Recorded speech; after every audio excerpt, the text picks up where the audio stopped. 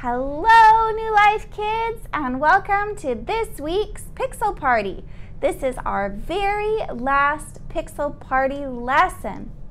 I'm super bummed, but we'll have another awesome lesson for you next week. This week, we'll get our Bibles. We're going to open it up to I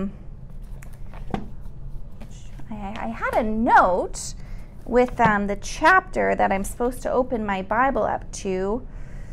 I put it on like a sticky note. I can't seem to find it anywhere. It's like a red sticky note. It looks like it was like on an apple. Man, where did I put it? What's that? Oh, there it is. Silly me. Gumby, can you pass me that sticky note, please? Gumby, can you get that for me, please? I think we have a problem here. Gumby, I know you can do it. Just reach up and pass me the sticky note. I think there's a problem, and the problem is Gumby is too short. As a kid, you probably know all about being too short. Sometimes you can't reach up that high cupboard shelf. Sometimes you can't see over a bunch of people in a crowd. Well, somebody else knows all about being too short, and that's the guy from our Bible story. Except for he wasn't a toy or a kid. He was a full-grown man, but he was maybe this short? This tall? I'm not sure. All we know is that he was not very tall at all. Let me grab this Post-it note so we can find out where our Bible story is. That's right. It's from Luke chapter 19, verses 1 to 2. Let me get it in my Bible here. All right. Now, it says, Jesus entered Jericho and was passing through. A man named Zacchaeus lived there. You know what? Let's put up our Bible story graphic, and then I'll continue reading the story.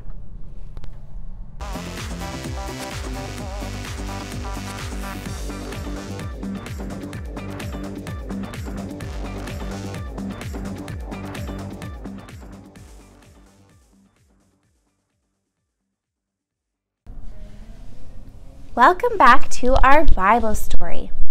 Everyone, this is Zacchaeus. Zacchaeus was rich because he was a tax collector. A tax collector was someone who collected money from people to give it to the government. But they were also known for cheating people out of money.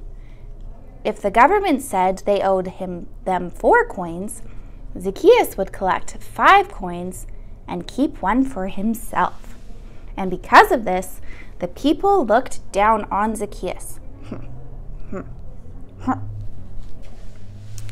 Oh yeah, there was another reason people looked down on Zacchaeus. He was really short. Look at him. One day, Jesus was passing through. Hello. Zacchaeus heard all about Jesus and was excited to see him. There was just one problem. Everyone else was so excited as well. Hey, oh, Jesus. Oh, it's Jesus. It's Jesus. Hey, down in front. I want to see. Nope. Sorry. Oh. Zacchaeus was just too short to see through the crowd. It didn't work. No matter what he did, if he was going to see Jesus, he was going to have to find a higher up spot. Wait a second, he thought. Look at all these trees. I'm going to climb a sycamore tree. Zacchaeus ran as fast as his little legs could carry and went up into the tree. He had to wait there for a little while, but when Jesus finally reached the spot where Zacchaeus was, whoopsie, whoop. Jesus looked up at Zacchaeus and said, Zacchaeus, come down here at once. I must stay at your house today. Zacchaeus couldn't believe it. Jesus knew his name and wanted to stay at his house. Zacchaeus wasn't the only one who couldn't believe it. The crowd couldn't believe it either. Did Jesus not know who Zacchaeus was? Why was he asking Zacchaeus, of all people, to stay at his house? He was a sinner and he cheated people out of money. Let's open our Bibles to Luke chapter 19, verses 8 to 9, and see what Zacchaeus said. But Zacchaeus stood up and said to the Lord, Look, Lord, here and now I give half of my possessions to the poor, and if I have cheated anybody out of anything, I will pay back 4 times the amount. Jesus said to him, Today salvation has come to this house, because this man, too, is a son of Abraham. The Son of Man came to look for the lost and save them. And that's exactly what he did for Zacchaeus that day.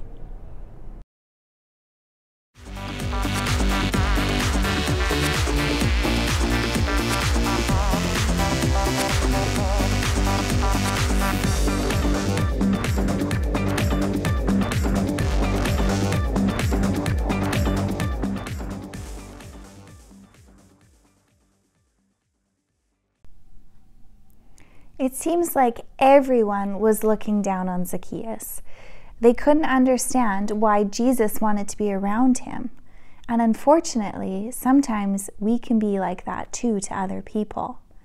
Imagine your teacher makes you the star student for the week. You would be feeling pretty highly about yourself.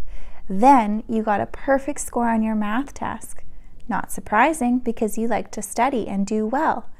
Then, when you're at your soccer game, you score the winning goal and your team puts you up on their shoulders and charges around cheering and praising your name.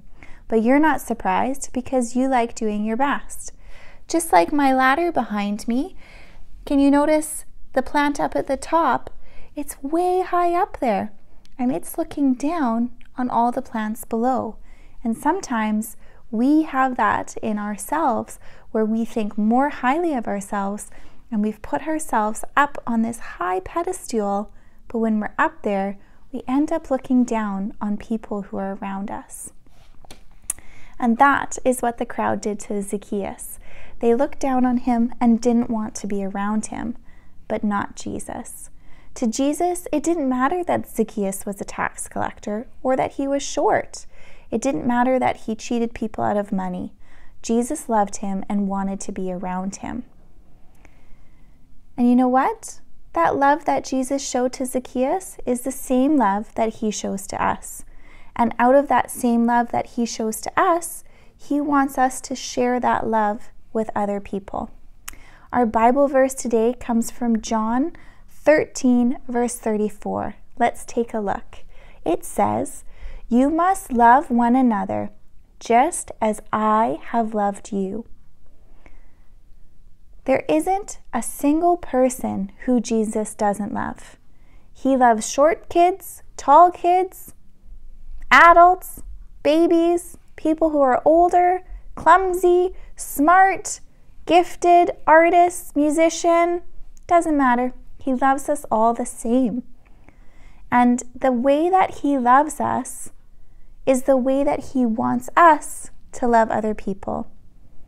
For a minute here, I want us to think about our neighbors or people in our school. Is there somebody that you've maybe looked down on in the past or thought badly about? Maybe avoided spending time with them because they just rubbed you the wrong way or you thought you were better than them? This week, I want us to try and think about that person, pray for them, and make an effort to love them in the way that Jesus loves us. When Jesus showed that kind of love to Zacchaeus, it changed his life. Maybe our love can change somebody's life in the same way. Let's pray. Jesus, thank you so much for your great love that you have for us. We pray that with the love that you've poured into us, we would be able to pour that out to other people. Please give us opportunities to shine for you with our words and our actions by loving other people. We know that you will help us with this, and we thank you in advance. Pray these things in Jesus' name. Amen. Well, that's our lesson for this week. Anybody want to take a guess on what our new lessons will be about next week? We'll just have to wait and find out, and we'll get Cassidy to kick off the next series for us. Love you guys so much. Bye for now.